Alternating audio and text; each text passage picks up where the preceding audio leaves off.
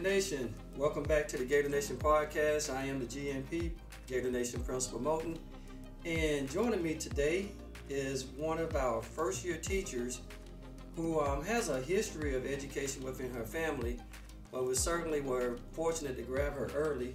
So joining us today we have Carron Venables, 7th grade math teacher. How you doing, Miss Venables? I'm good. How are you? I'm great.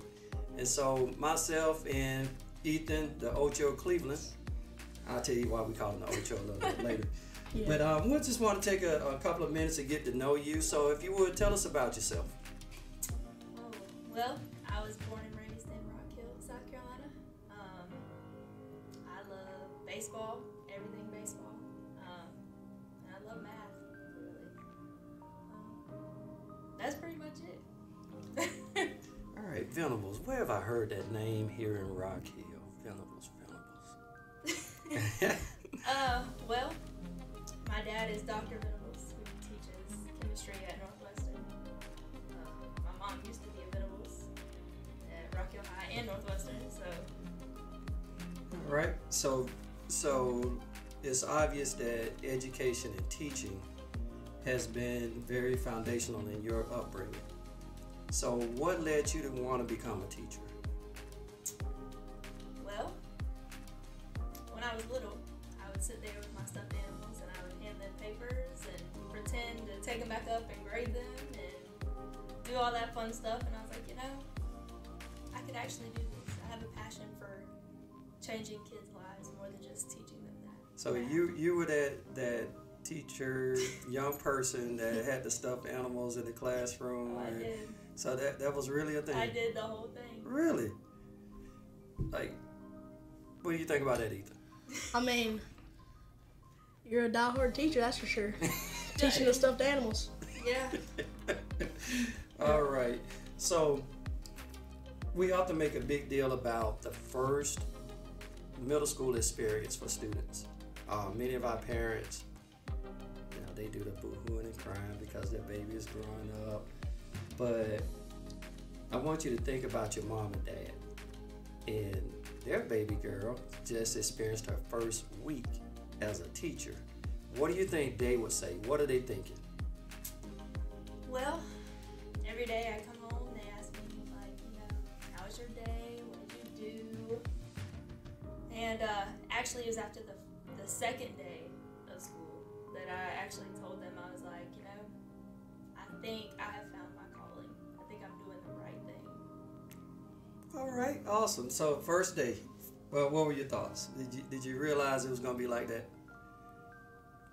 Did you anticipate how energetic and how engaged and how just take yourself back to your first day of 6th grade? How does it compare? It's very similar. I actually see myself in some of these kids. Okay. So middle school, you went to Salute Trail. Salute Trail. Yeah, that's where I remember you from. I'm getting a little older, Ethan. She looks a little familiar to me, but no, we did similar things. We want to make sure that the first day for students is extremely engaging and something that they will go home and talk to their parents about and just really anticipate coming back to school.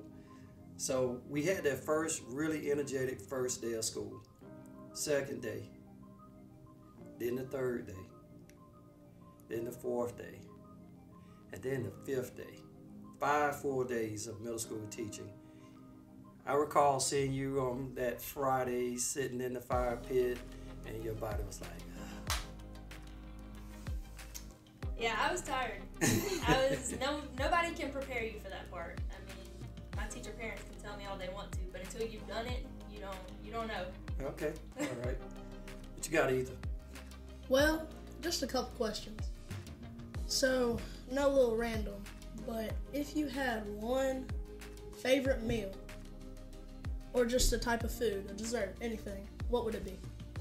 My favorite food is my mom's homemade mac and cheese. You can ask any of my students; they all know already. Yeah. I had it for lunch today. Really? Yeah. Well, and another one, what's your least favorite? Meatloaf. I don't know what it is. I just can't. I can't do it. I've tried all different people's, all different restaurants. I just can't do it. think I'd have figured it out after trying it the first time myself. But, you know, you're a teacher, so you give things a second and a third and a fourth try. So, undergrad. Talk to us about undergrad. So I went to Francis Marion first, and then I moved to USC Upstate to be closer to home. My freshman year is when COVID hit. So I didn't, I guess, get the college experience that everybody else got, but it was interesting.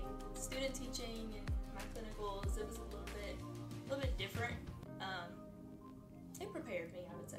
I was going to ask, how do you think it prepared you for your very first year? I think that there were some things that weren't done that should have been done to prepare me better. But as far as being with the kids and building those relationships, that part I picked up on pretty fast. Okay.